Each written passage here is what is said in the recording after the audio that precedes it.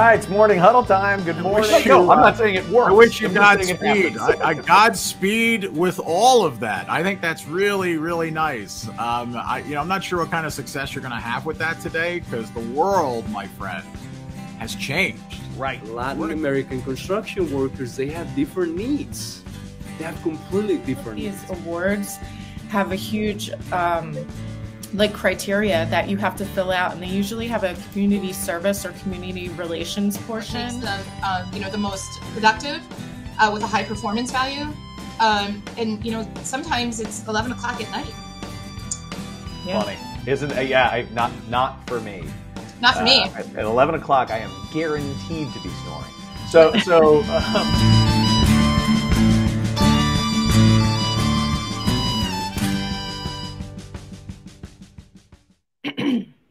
Good morning. It's morning huddle time. Here with Stacy Holzinger. I'm Chad Prinke with our guest, Mike Wisnefski. How's everybody this morning? Very good. Doing good. Bright-eyed, bushy-tailed. Yeah. Sweet. Even a little time zone behind, right? Yeah, it's 8 o'clock here. 8 a.m. That's too early. No, we used to do the huddle at 8. Stacy, you remember that? Yeah, but then we had some people, luckily, that joined us on the West Coast, and they said, we want to come on live, but, too early for us. It's still early for them. It is still early for the West Coasters, but more people are toughing it out on the West Coast joining us live, which is cool. So Mike Wisnefski is joining us from MaterialsXchange.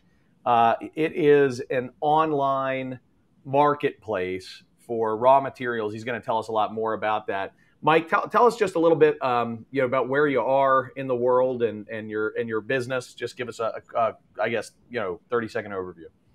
Well, I'm in downtown Chicago, and yeah, I actually have a picture. I'm going to overlay this while you talk. Yeah, go ahead.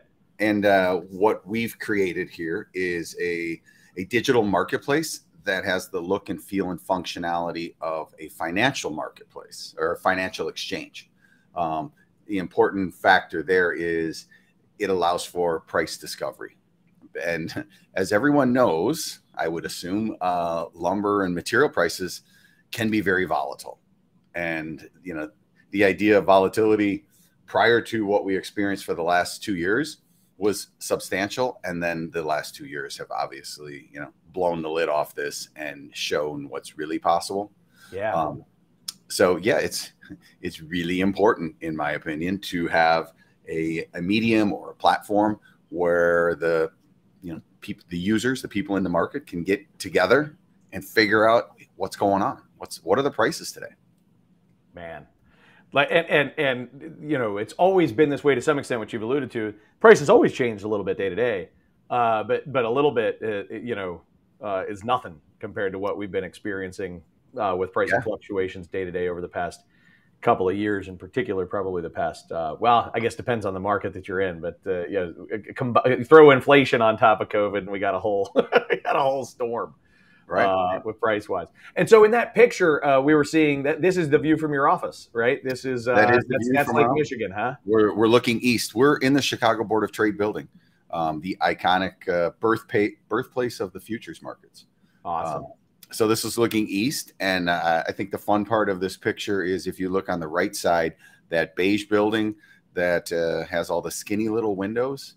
Yeah. Most people don't realize that's a federal prison, and it's in downtown Chicago. I mean, the Sears Tower is just behind us.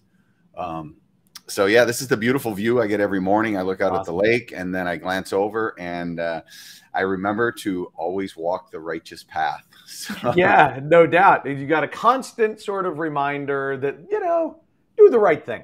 Just do the right thing. Exactly. That's great. That's awesome. All right. Well, good. So we've got a lot to talk about. I want to dig into sort of why you're doing what you're doing and how that whole experience has gone. Stacy, I'm guessing there's going to be a fair amount of conversation, on the chat. Please keep that fired up, and I will bring you back here with 5-10 minutes left, something along those lines, and we'll hear from the audience. Yeah. Yeah, sounds good. Sounds good. All right. So, Mike, paint a picture of you start talking about, creating this digital marketplace. a place to connect buyers and sellers, a place where people can be more informed. Paint a picture a little bit of, I don't know, 10 years from now or 15 years. I don't know how long it is in the future, but the future of the materials procurement for our audience, which is mostly construction companies. What does materials procurement look like in your picture of the future? It is going to be much more scientific, a lot less art form. When you just consider all of the technology that is coming into our industry, which is badly needed. There's a bunch of statistics out there that show construction is the production of, how do they say that? Construction output is down. Sure. Compared to 100 years ago. It's taking us longer to do stuff, while every other industry has, utilized innovation and has, they get more done with less. So anyway, the technology coming into the market to this industry is nothing short of remarkable. But to operate properly, it needs data, and it needs good data and clean data and easy to access data. And most important, it needs it digitally. So that's the science behind the game, if you would. It's about connectivity and collaboration. Let's just say if you went over to the big three car makers, I guarantee you that they are integrated into their suppliers, and their supply chain is fully visible and they know what's going on. Yep. Now you look at our supply chain and you have zero visibility into your suppliers' inventories, pricing. It's really crazy. There's very little collaboration. I remember there were a couple of different moments in my life that I stored along these lines. I remember an interview I was listening to, I think it was 2007 on the radio, and I was driving up the road, and somebody was talking about the very first, and I don't think they were calling it a smartphone. I think they were calling it a camera phone at that time. And right. And I was driving up the road, and they were talking about this camera phone, and the person said, what do you paint the picture of the future of cell phones? What's the future of cell phones going to look like? And the person who was being interviewed said, I think we're talking about more than the future of cell phones. I think we're talking about the future of cameras. I think we're talking about the future of video. I think we're talking about the future of maybe even computers. And they're like laughing, and they're talking about like how crazy that would be, and how this powerful thing in your pocket may very well turn out to be like your go-to device for most life items, and they were like, imagine, talking to friends on video on your phone. Imagine banking on your phone and things along those lines. I remember that interview back in 2007 or so. It just like burned into my brain as time went on. I went, damn, that was really spot on. And then I remember one other conversation. I was talking to a buddy of mine who, it was so funny. Right out of college, he went and he became like a store manager at Blockbuster. And I was like, I said to him, I was like, that doesn't seem like a long-term gig. And he was so upset with me. It was 2005 or 2006, something like that. And he was like, I don't know, man. He goes, I think people are always going to walk in. They're going to want to always shop around and get advice from somebody. And, obviously the market has changed. So when I start thinking about the future of materials procurement in construction, right? And I start, painting this picture, are we going to point and click for everything? Is that what we're going to do? No, actually, the answer is no, we're not. Okay. So how's it going to work? The system is going to do it for us. Oh, weird. Okay. Now you're freaking me out. Talk about it. Okay. So if you don't know the term BIM, building information modeling, that is going to change everything. So we really embrace BIM. Everything gets built in this model, and then the model automatically talks to the marketplace. Yeah. Yeah. So, okay. You're in a meeting with all the trades around building this building. And in the center, or everyone's looking at the same screen, and they're looking at the blueprint, if you would, which is a BIM. Yep. And they go, okay, here's what's going to happen. We are going to move this wall from here over here, and we're going to add a bathroom. Yep. And everyone in today goes, oh no, now I got to reorder. the system will be connected up to your management system and your planning and all of that. And it will go, oh, click, order those new things. Cool. And it'll reschedule it. Everything will be done by the system, it's artificial intelligence is what it turns out to be. And will I be plugged into like my preferred supplier, or will there be just one Amazon? Will it automatically shop for me? What do you envision there? Yeah, absolutely. You'll look into your suppliers and you'll see in their inventories and when their next available truck is. Cool. So maybe I can plug in my preferences. What's more important? Delivery time, sure. Price. Actually, right? you won't have to. The system will do all of this. All right. So because the system's so much smarter, and as you slide the wall around, everything's going to be changing. Okay, now you need more 2x4s. Nope, now you need less 2x4s. Now you need more 2x6. So like the system can think so much faster, obviously, than any group of humans can. Yeah. There's going to need to be obviously oversight on that. But, if this goes to one of the things that I've told my children already, which is like, if there's one thing to go to school for, folks, it's robotics and AI. Like just be somebody that can handle, that can work with the future workforce that may be largely robotic or artificial intelligence driven. Well, be somebody that's behind that. The next term, CLT or mass timber. Yep, sure. That is absolutely going to change our industry. Yeah. Well, talk about that from your perspective. Why is that going to change our industry? Well, two ways. First, it consumes an immense amount of forest products. Yep. As it replaces concrete and steel, it's going to, number one, change the way we build. Yeah. It's going to change who is important from a supply side in the market. Your preferred vendor, if they're slinging 2x4s today and they decide we're sticking with 2x4s instead of going to mass timber, they're probably going to have a hard go of it. It's going to change the trades in the field and how they build and, their roles. There's the first mass timber project is actually being built right now in Baltimore. What's the status of that in Chicago? Do you have a sense of what that's like in your world? Yeah, Chicago has a couple buildings. I was just up in Milwaukee, the tallest mass timber building in the United States. This Ascent How many Tower stories? In downtown Milwaukee. Do you know how tall it is? 26 stories, I believe. Oh my, that's awesome. And here's the other thing is everybody wants to say, well, it's all wood or it's all concrete and steel. And the reality is, as you mix them and you put the best possible material in the best role for a building, that works out really well. And mass timber right now at its price point only makes sense above 5 or 6 stories.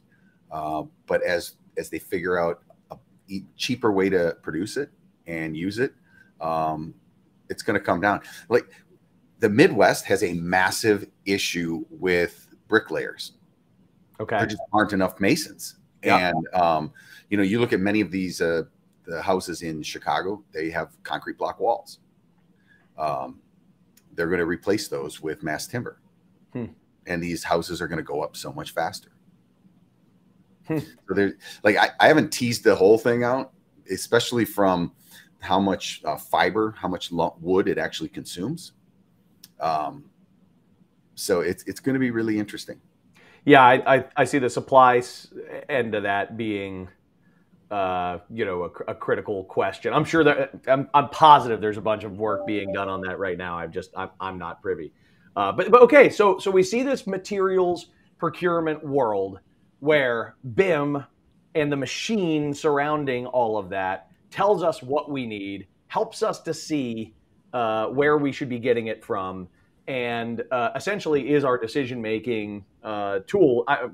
Human oversight to double check and make sure all that makes sense, but the AI kind of does it for us. We're envisioning that sort of future world. Why are you doing this? What motivated you to get involved in leading this kind of change? So I've always been a bit of a problem solver and kind of swimming upstream, going a little bit against the current. And the term that always has driven me nuts since I was young was, oh, you have to pay your dues, or this is the way we've always done it, and you just have to learn. Right. And, you know, when I first got into business, I looked and there were these people that were making a bunch of money that weren't really that bright and really weren't studying or working their craft, if you would. And they were making money just because they had the relationship. Right. Sure. And I said, there's just got to be a better way to do this. And I became so frustrated with the lumber and building materials industry that I left. And I went into the financial trading world.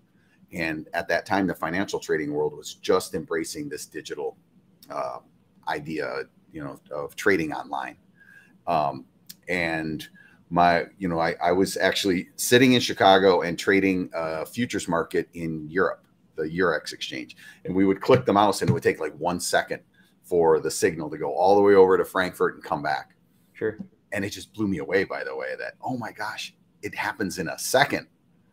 Now, you know, we're in milliseconds. Like that 1 second time frame wouldn't work. So I ended up coming back into the lumber industry, and I walked into the lumber futures pit in 2009, which at that time was all open outcry, just, you know, guys standing around yelling back and forth at each other.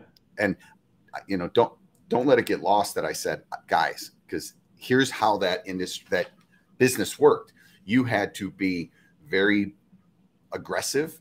It helped if you were big. It helped if you were tall and you had a booming voice. And it was a great system. Don't get me wrong. Absent of technology, the amount of trading that was being done in the trading pits of Chicago was nothing short of remarkable. But now you overlay the fact that we have technology, that we can do these transactions more efficiently, more accurately, have more transparency into them, make the markets more fair. So I walk into the lumber pit with a computer. All these guys laugh at me, and they're like, "Oh, what's this guy going to do?" In the first 5 minutes, I made $1,000 because there was a digital market alongside the pit market that they were ignoring. Yeah, it was almost like if all the booksellers in the world said, "Oh, there's that Amazon thing. We're just going to ignore it. It's going to go away." Yeah. And I walked in and I was arbitraging between the booksellers and Amazon. Anyway, 18 months later, 95% of the volume had gone onto the screen, the digital market, and the guys in the pit were standing around doing nothing. Yeah, that's the way it works. What I want to circle back to, though, is the comment about there were guys in the pit. Here's where the opportunity lied then. I was an outsider, and I came in, and I went from totally outside to being one of the biggest traders in the lumber market, especially in the options market. My neighbor is a trader. Now, if this neighbor of mine was a trader in 1995, that person would have been, you know, probably about 30 years old, about 6'4", with a booming voice and probably an athletic background. Anyway, she is about 5 foot nothing Korean girl with a master's in physics and getting a PhD in something. So everything's been turned on its head, right? Yeah. Now that opportunity for her to, you know, apply what she knows, which is utilizing technology to make a system more efficient. And the market now values a different set of trades, right? A different set of characteristics. And she trades soybean options. Yep. Kind of, you would never expect it. That's awesome.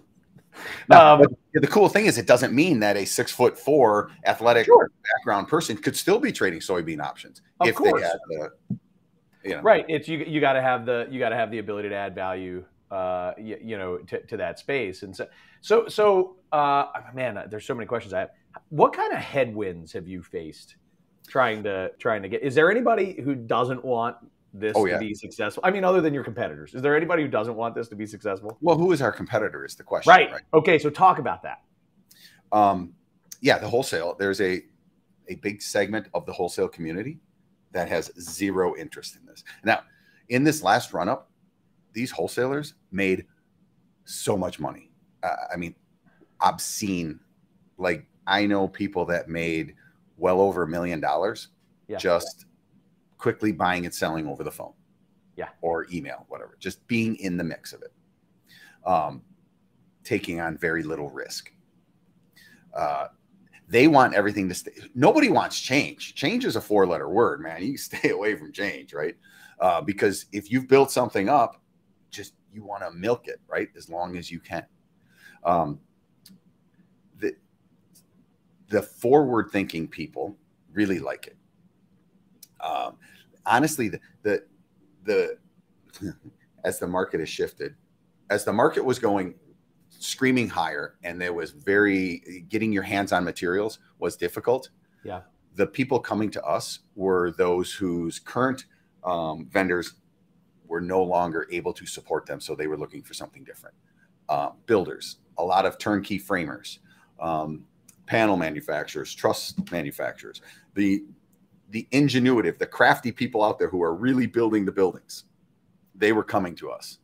The actual distributors and those people in the supply chain, they really weren't so keen on it. Like they were going, you know, we see that you're going to disrupt our business.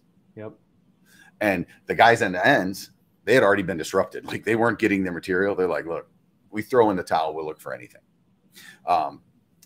Now what's interesting is the sellers, the supply side, are coming back to us and are open to discussing using our platform. Why? Why do you think that is? Because it's not as easy to sell. You know, those guys walked in every morning and they had, you know, a pile of wood to sell, and by 9 a.m. it was gone. Right, because their customers are shifting. Well, the market was so strong that they didn't need help selling. Sure, right. There was so much demand, but now, do you see the customer shifting to a more online experience? Right? Yeah, absolutely. Well, you know, this show is a perfect example of what's shifting. And it's about transparency, and it's about information. People now, since we have our phones and we have this connectivity and this ability to communicate over long stretches instantaneously, they want real-time data. So the information that gets talked about on your show, they very easily could rely on their sales rep to come out to the job site or whatever and say, oh, let me tell you about this new thing. Right. But that messes with their day. This works out so much better for people. Right. This is either live or recorded. People can catch it up on their own time. They can fast forward to the parts that they really want to listen to. Right. Yeah. It's putting the control back into the user's hands. Well, and I think that's ultimately the way every market has gone, isn't it? Right. Like every market will find a way. The consumer will find a way to push progress toward more transparency, more affordability, more quality. The consumer tries to find ways to do that. And I think anybody who tries to stand in the way of that, anybody in industry, if you're, again, if you're Blockbuster and you're saying, nope, we're keeping all the stores, everybody loves walking in, that's just ignoring progress. It is, but it's the innovators in the industry who bring a product and show it to the consumer, and the consumer says, oh, that's kind of cool. Like what cracks me up, people are like self-driving cars, for instance. Yeah. Oh my God, never. I like to hold the wheel. Well, are you kidding me? Do you know how nice it would be? Right. So my family has a vacation house in way northern Wisconsin. It takes 6 hours to get there. Can you imagine if you say, I'm going to the lake house. How are you getting there? Well, I'm going to plug it in the car, the destination, and I'm going to go get in the car in my pajamas at 9 o'clock tonight. And I'm going to wake up at, 6 o'clock in the morning at the cabin. Totally. Sign me up for that, right? Yeah. And again, I think for every, one person who says, I like the feel of the steering wheel and I really like, that's what they're okay. But that's not, I would say there's probably 20 others that would rather wake up at the cabin. I mean, that's the deal. So it's not that these marketplaces go away altogether either, right? It's just that it's just that the consumer shifts. Sure. Look at Uber and taxis. Like, right. Were we as consumers saying, I'm done with this taxis. I want to be able to order it on my phone. No, you have no idea. Like you were just used to downtown Chicago. You walk out and you wave your arm and a car pulls up. That's pretty easy. What else do you need? Well, Right. oh, wait a minute. I can sit at the table and order the car and pick which kind of car I want. Oh, that's kind of cool. I'll do that instead. Oh, and then they're going to tell me when they're here. Right. Okay. And I know the price in advance. And yeah, Right. And I can something- see my rough arrival time. And I can see, right. if I leave something in the car, I know who did it, or I know whose car it was. Like, and what cracks me up, that's such a good example. The taxi industry was in the best possible position to have pulled off that. Oh my God, they had all the drivers. Are you kidding me? It was crazy. So let's flip to the current building materials supply chain. Who in this supply chain is better positioned to bring a digital solution and make the lives of their customers more easy? I would say the people with all the customers. Right. But you know what? They're not. Right. And they don't want to, because they want everybody to be reliant on the archaic systems they have in place. Because if I'm so crappy as a supplier and they're so crappy, I just have to be less crappy than them and I just get my talons into you. And once we're locked in, you can't go anywhere else. Man, I think you can play this out in any capital market. You can even play it out in societal change, all those different types of things. Once the world is moving down the progress line, it's a bad idea to try to ignore it, fight it, disagree with it. It would be much wiser to start to figure out ways. And my God, one of, if not the most powerful company in the world, has literally given us the playbook with Amazon. This is how we want to buy. Fill in we, right? Well, with anybody. We all want to be able to shop easily, quickly, and surround ourselves with the information. Here's the study that I've just basically finished, and I'm working on my solution. This last market we had, very volatile. In a volatile market, as the consumer of the product, let's say the builder, you know what they need? They need longer term guaranteed pricing. They need more security. What happened? 90-day pricing went to 30-day. They lost all that. I mean, it went to 11-day. Yeah, I mean, it went the absolute opposite direction. Yeah. So, you have a problem? Here's my solution. You're more screwed. Yeah. And now it's not all the blame, by the way, on the material supplier. As an industry, we need to remember the prison in the background and actually do the right thing. And we need to have solid contracts. If I go, look, I want to buy from you for 120-day pricing. Okay, that's a deal. Like, you're not walking away from that. Yeah. And his customer's not walking away. So like, we need to get rock solid agreements, and it's out. See, the crazy thing is, it's out there. You can get this long-term pricing. It's just a matter of getting the agreements. But this is a perfect example of where someone is going to come up with the solution that the industry really needs, which is, good product, the right time, the right price, held. Inside of a commodity market, that's not easy, but it's possible. But we have to work together on this. We have to have good contracts. We have to have good information. And we have to think differently. You got to think outside the box. Well, we're operating in a very interesting world, and I can't even imagine the. I mean, you're a relatively young company. Would you say 4 years, 3.5, something like that? 3. It's just over 3 years from the first code being typed in the computer. I mean, what a wild ride! And if someone would have said, "What do you think? Let's do a startup in the middle of a pandemic." Yeah. Or we're going to have a pandemic. Then we're going to have the wildest volatility you've ever had. Yep. And just for icing on the cake, then we're going to throw in inflation and the fastest rate rises we've seen in 50 years. And go. Yeah. Sign me up. But the ironic thing is, it's those outside forces that really pull the covers back on how inefficient and how broken the system is. It does. Without those outside forces, you're like, the car's still working. Don't lift the hood. The car's still working. Well, keep doing what you're doing, man. I think that's pretty. I think it's pretty aggressive. I love people who are trying to do something dramatically different. You clearly are, and it's working. So Stacey, what do we have from the audience? Yeah, let me check. I don't see any new questions, but I was just thinking as you were talking. So you talked about the digital marketplace and building information modeling. What are your thoughts on, so you have an huge mechanical room and you have all these, equipment. Will there be like ticklers that say, we're coming up on 30 years of this equipment, now you should replace it? Or will there be, if like a system breaks down, do you work with that on it's time to purchase? Existing buildings? Yeah. Existing buildings. You're talking about a building that was built using BIM, right? Yes. Oh my God, BIM's the best solution for this. Think about your house today. You look at the wall. Wouldn't you love to know what's behind that wall? Mm-hmm.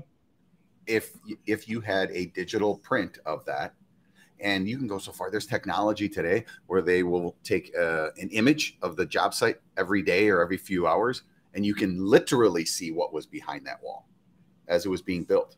Yeah. So yeah, the BIM idea with all the information about the building in one spot, yeah, you can have a tickler. And all of a sudden, the light pops up. It's been 10 years since you replaced your water heater. You should consider, checking it out. And automatically connect you to, here's 3 different models that you might want to consider, and they're being carried by these 4 different retailers. And or this is a new system you could put in. It's a tankless water heater, and it's gonna do this. There was someone made a comment about hard to imagine CLT in residential light frame construction. I don't disagree with the comment utilizing the CLT we know today. But what if the CLT was a honeycomb CLT, or if it was a little bit lighter, or like this is where you really need to think outside the box. Right. Do you know why we build with 2x4s and 2x6s in the United States? Because we always have. Because that's what they make. Right. Yeah, exactly. Right. When you pull out your kid's drawer of Legos, what are you going to build something with? The blocks that are there. Yeah. Change the blocks. Yeah. So I think when I don't want to just say CLT, I'd like to say mass timber more, and just offsite construction, new concepts of how to build. And I think it's a blend. It's using CLT where it makes sense, and then regular, stick frame around the outside. The challenge the industry has is that there's probably no one contractor or no one company that knows how to do all of it at one, in one building. Mm-hmm. All the different type of construction methods. Katerra was opposed to. I'd love to meet them. Katerra was an amazing idea. Yeah.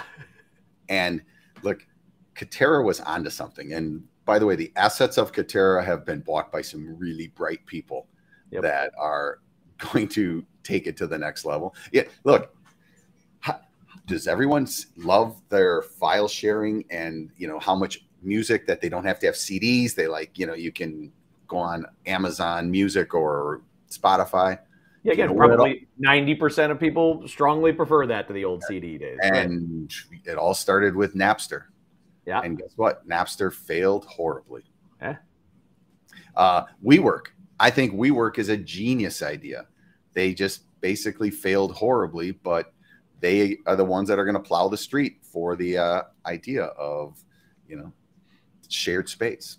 Yeah, I think that's right. I think at the end of the day, we'll think of what Katerra tried to do as a positive step, maybe an overstep, but a positive step, right? Yeah, look, they definitely brought a new way to look at the problem.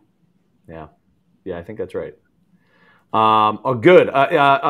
Stacey, Mike, anything else? Stacey, you seeing anything else you want to surface? I don't see anything, but I don't know if my LinkedIn is freezing because it's all good. Yeah, sorry. Mike, anything else on your mind before we wrap? I mean, I just kudos to you guys for doing this. Information is power. And what I really love is the fact that you're putting it out there and, you know, allowing companies like mine to come on here and talk about what we're doing. But the people who are watching this now live and that are going to watch the replay, those are the people that are going to move this industry forward. So, you know, kudos to you guys. Kudos to the people listening here. Let's make construction great again. Right. Hey, thank you so much. We really appreciate you being on. Again, I think you're doing a hard thing.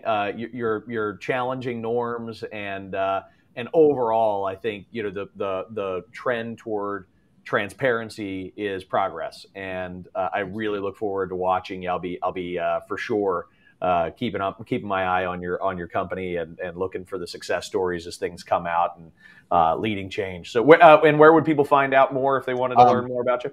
MaterialsXchange.com. Right. You know, if you look it up, it's here's the word this way. No, there is no E on exchange. It's materials exchange. Yep. Yeah. And look, so this is kind of interesting in our logo. The bottom of the X is filled in. And if anyone remembers from their chemistry class, delta means change. See, look at that. Huh? So it's the details, Mike. The hidden logo. Well done, sir. All right, cool. Thank you so much. Stacy, we have a few housekeeping items. Mike, we'll see you again soon.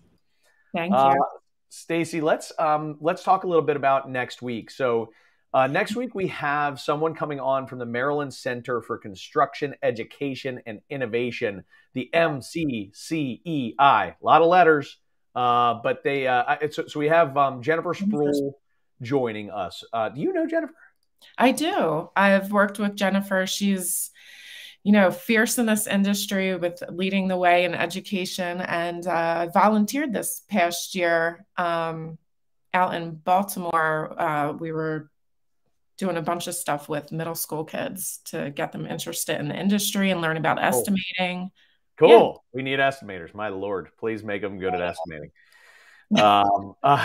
Good. So we have Jennifer joining. What she's going to be coming on to talk about is solving the workforce puzzle. So from her perspective on this,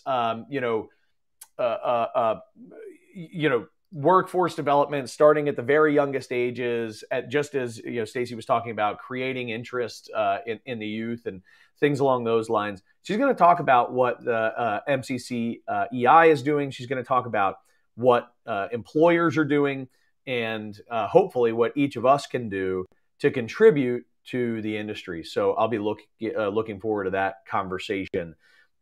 Stacy, do you have our marketing minute, our marketing tip for the week? I do. It's super simple, and it changed since our conversation today. But when you're thinking about your steel toe marketing tip of the week, Mike was just talking about how he left the lumber industry and went to the finance industry and then came back.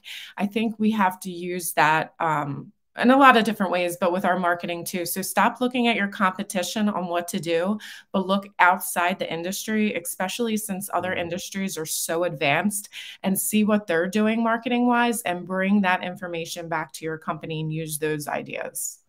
I love it. I think it's a great idea. Get outside the bubble a little bit, and instead of looking at what other construction companies are doing, maybe take a look at what another business to business enterprise is doing, or take a look at finance, take a look at accounting, take a look at tech. I think that's great advice. Hard to translate some of those lessons back into your world, but if you can figure out how to do it, you'll be doing something nobody else is doing. Correct. Thanks, Steel Toe. That's strong. All right, good. We're gonna wrap it up. I have nothing else. Stacy, anything else on your end? That's all. I've got a new little wrap up jingle I look forward to pressing play on. Oh, no. Stacey, we'll see you next week. Audience, we'll see you next week. Thanks so much for checking in and joining us for the huddle. See ya.